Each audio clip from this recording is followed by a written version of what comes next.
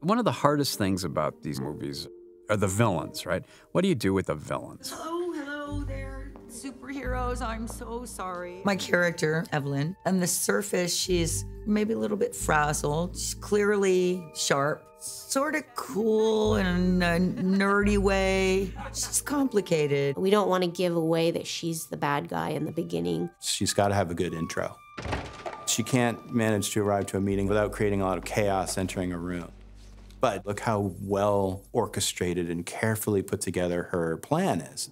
Evelyn Deavor is Winston Deavor's sister. She is the designer and inventor behind DevTech. We embed tiny cameras like those into your super suits. Wow, so small. And the picture is outstanding. Thanks. Designed them myself. To be able to keep her composure in front of Helen, that's good villain stuff.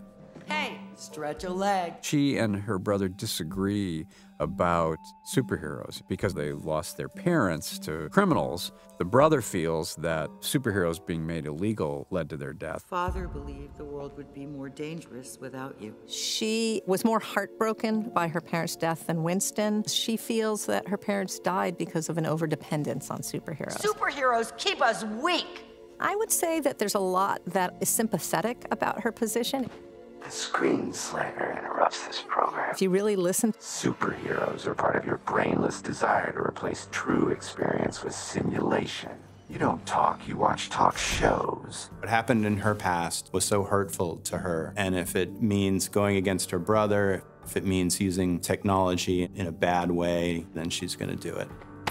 She's always thinking, always calculating, but relaxed and comfortable in her skin. She's kind of like a cat that's too comfortable. She should sit on a sofa like this. You know what I mean? She's unaware of how comfortable she is.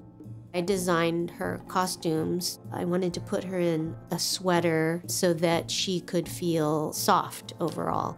Rolled up sleeves describes working.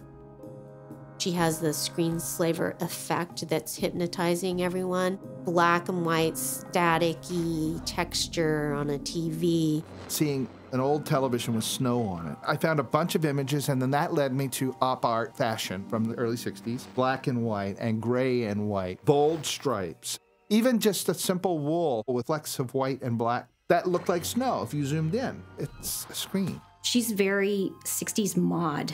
The rest of the world seems to be circling somewhere around 56. Her clothing choices are so bold. She's got that little mod mini dress, the high boots. I think it suits. For someone as diabolical as that, you'd always have to be a few steps ahead. So maybe it's fitting that she's also a few steps ahead in fashion. That tweed swing coat that she has, I also really actually do want that. She is not all rosy and perfect. I like that she's a female bad guy. You're a genius. Oh, shucks. Evelyn is a genius, hopefully, who can be converted at some point to doing good.